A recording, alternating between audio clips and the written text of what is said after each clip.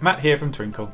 Today I'm going to show you a resource that not only contains super tasty recipes, but can also support your teaching on ratio and proportion. When you download the resource, you will notice that it is differentiated using Twinkl's 1 to 3 star method. 1 star is the easiest, 2 stars is harder, and 3 stars is harder still.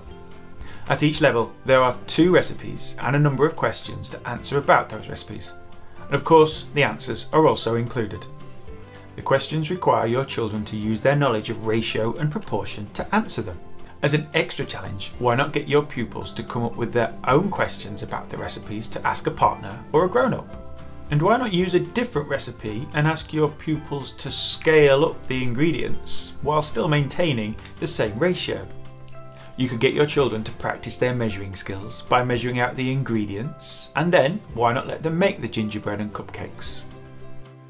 To make the gingerbread, simply place all of the ingredients into a bowl.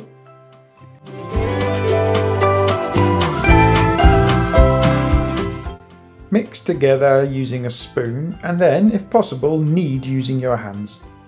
If you have the time, chill in the fridge for about 15 minutes in some cling film. Lightly flour a surface and roll out your dough so it's about 5mm thick. Then cut out the shapes and put them on a baking tray. Bake for around 12 to 15 minutes or until lightly golden brown and leave to cool on a wire rack.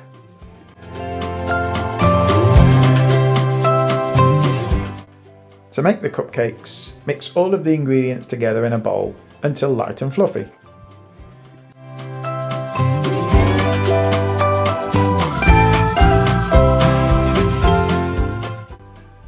Spoon the mixture into cupcake cases.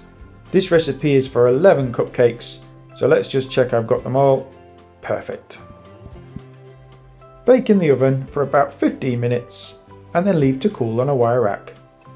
Once cool, you can decorate with your buttercream icing.